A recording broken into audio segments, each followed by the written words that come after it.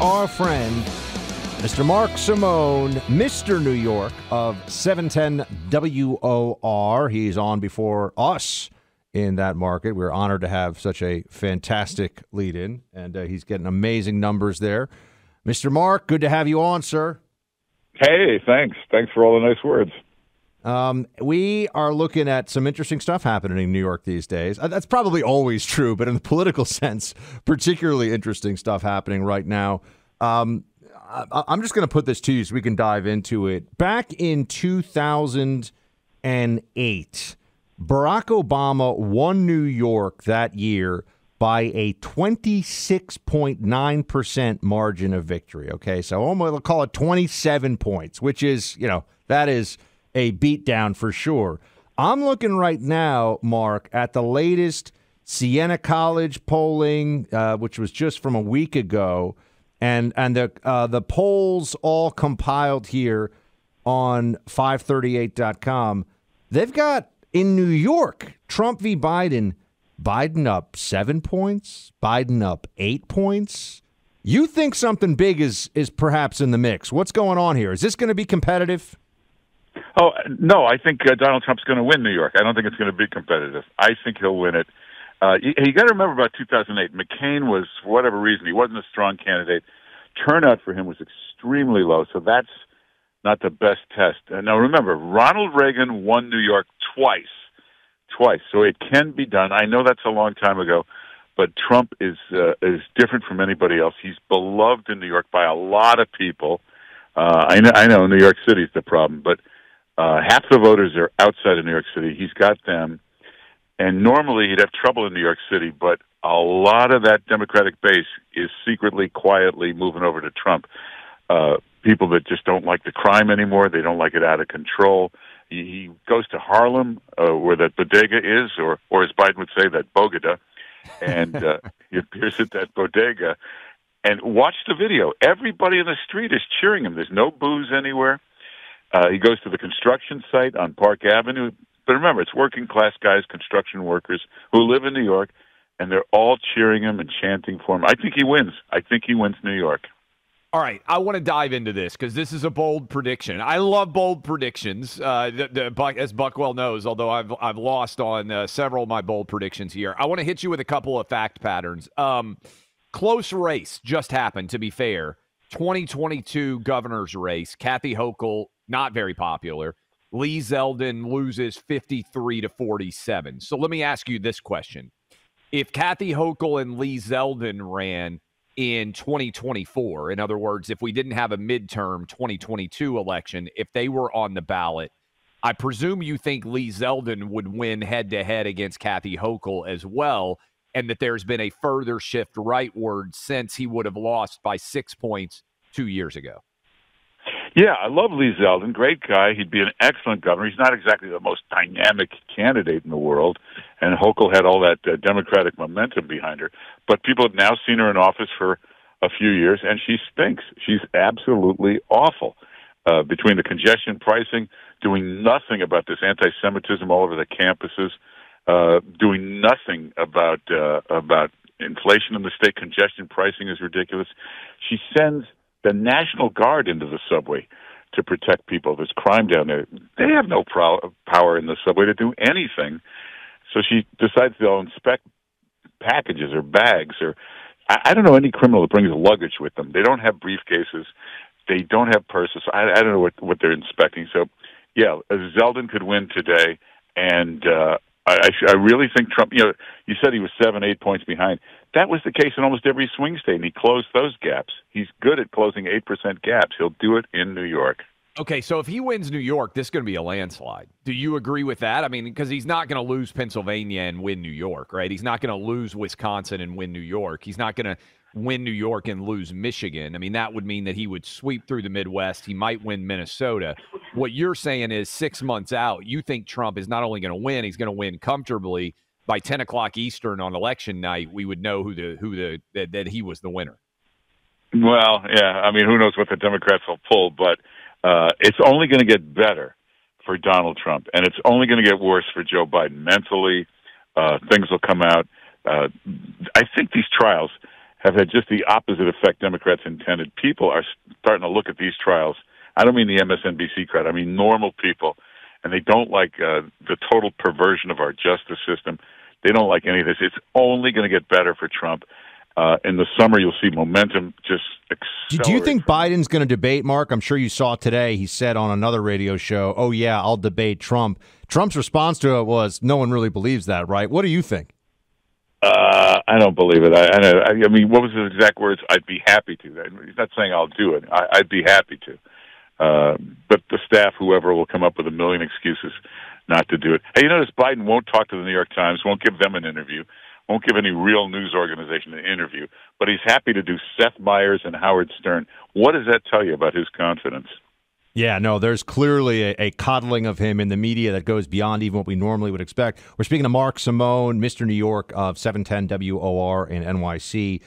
So you mentioned the trials, Mark, and Clay and I have tried to do a little bit of jury pool analysis, but also looking back, or taking a step back and looking at the overall system in New York City.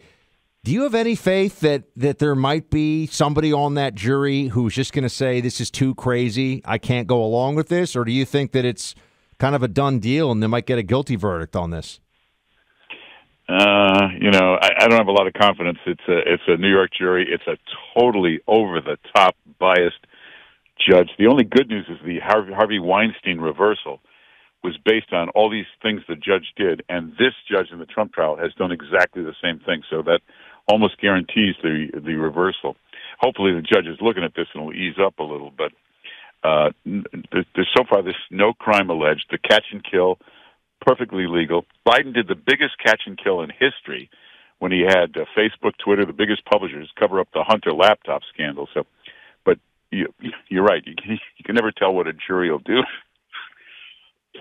You mentioned that, again, you think Trump's gonna win New York, which would be amazing and would be a lot of fun to watch, because can you imagine the panic that would ensue in MSNBC and CNN because New York comes in early, and if you start seeing those numbers and Biden is only up a couple of points or Trump is within a couple of points, what does the tally look like? You had 47%, if I'm looking at this overall, in terms of turnout in 2022. Do you think there's going to be a massive turnout in the New York election, or do you think Biden's just not getting out his base? Black voters are moving on, Asian, Hispanic voters. What does the coalition look like for Trump if that were to happen? Yeah, I think that's a good point. But I think low turnout for Biden, and you don't usually get the high Republican turnout in New York, but you'll get it this time because, again, crime is a huge factor. Also, this anti-Semitism, this stuff on the college campus, it's frightening a lot of people, not just Jews, but Christians, Gentiles as well, because this kind of bigotry being tolerated is frightening to a lot of people. And just watch the perversion of the justice system, the total disintegration of our universities, the streets, everything is just awful, the migrants everywhere. I think you're going to see enormous Republican turnout this time. Also, look at Long Island, Nassau County, which is a good barometer. The county executive, the attorney general, the Republicans swept in Nassau County. It's a good indicator of what's coming. Mark Simone, everybody. Mark, appreciate you being with us. Thanks for calling in from 710 WOR. Great to have you as always. Thanks. Love listening to you every day. Thanks, man. Thanks so much. Clay, I just want to say, you said it. You're a bold prediction guy, but Trump, if Trump wins New York, this is up there with, you remember when, some of you do remember this, Ann Coulter was on Bill Maher's show at the very beginning of the 2016 cycle primary, and they said, who do you think's going to win? And she said, right on camera, she stared right in the camera. This is before, the polls showed him ahead. She said, Donald Trump. And they had to have her on later. That was whatever you think, that was a heck of a call.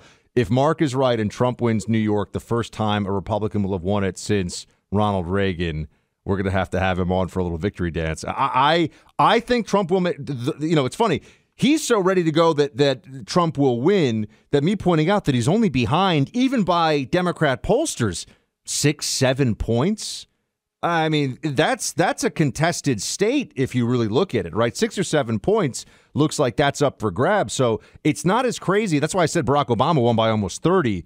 Very different times now. Yeah, and I think This is a good question because you guys out there listening can help us with this. Is that the boldest prediction in 3 years of us being on the air in terms of guests? I know you and I have made bold predictions, but I don't even think I've gone that far in making a bold prediction about New York, because it's not just if he's right. Think about it. I've made some bold predictions, many of them wrong. But if you think about it, if New York flips, that's why I asked him. I mean, Pennsylvania, Michigan, and Wisconsin are going to go Trump. And then I think Minnesota probably would. And I think you would flip Virginia potentially. Like you're talking You're right. about If New York goes Trump, it's a total butt kicking. There's no question about it, because you're not going to win New York and not win Pennsylvania. You're not going to win New York and then fail to win Pennsylvania and some of these other key states. But I think that, look, I mean, you talk about predictions.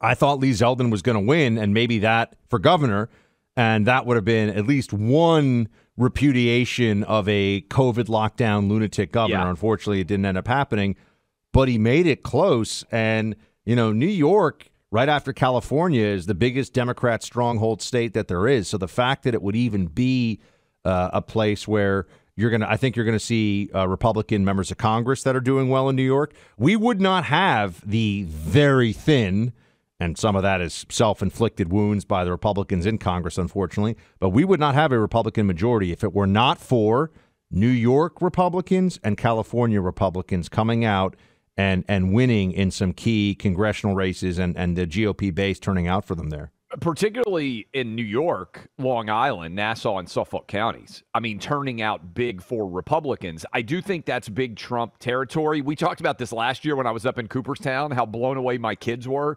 Trump flags everywhere. Everywhere we went in upstate New York, when we were in Cooperstown, New York, my kids couldn't get over it. We were driving around. I mean, that is major Trump territory. And what Mark Simone just hit on is it's really you win in Manhattan. I remember we had Lee Zeldin on, and you win in Manhattan by limiting the amount that Democrats can run up the score. And I do think that Manhattan and in the New York City area, I don't think that Biden's going to run up the score. I think, again, it comes down to these suburban moms, these suburban women, and maybe they're not threatened in New York over the abortion argument, because it's easier to get an abortion now, I think, in New York than it was before Roe v. Wade was overturned. Well, this is why I think, we had that caller before, and he said he's so worried about how abortion is going to play into this.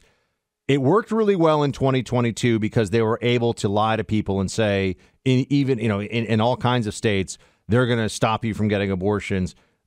In places like New York, and I think this is a tragedy, but in places like New York, it's still just as easy to get an abortion. And so it's a lot harder, I think, to drive turnout because that is the law. People can understand it there. We'll take some of your calls. I'm wondering if anybody else, let's see if anybody else, Clay, in New York wants to back Mark up on this one. Among the boldest, for sure, predictions we have heard on this show. And, Mark is very tied into the political scene in New York City and up in Albany for New York State. So, he would, I talked to him a little bit before, and I said, are you sure? Do you want to say it's competitive? Say that publicly on the air? I was like, you really want to let it rip? He said he is confident. He is fired up, and he says he sees it. So if you want to back Mark up on this one, 800-282-2882. I was just talking about how it's tragic, but abortion is continuing. And in fact, last year was an all-time high. The numbers are not trending the way we need them to. Now, part of this is the fight in politics and the law, sure. But a part of it is also just helping moms to-be who are in a crisis moment and helping guide them to the right decision so that they make a decision for life. And that is what the preborn clinics do across the country. Preborn is a nonprofit that performs life-saving work for tiny babies day in and day out. Their focus is unborn children, and each day they are saving the lives of 200 of them by helping convince mom that that little baby deserves a life. And the way they do this is very straightforward. Preborn opens their dorms and their hearts to pregnant women who are deciding between life and abortion for their baby. They offer an ultrasound so they can allow mom to meet that tiny baby inside her womb. But that's just one of many resources Preborn also offers women at their centers. Maternity clothes, diapers, baby care items, baby formula, all the stuff that a baby and mom need for a happy and healthy first couple of years after birth. One ultrasound, though, because the ultrasound is so important. That's the decision point. That's the fulcrum that can turn toward life.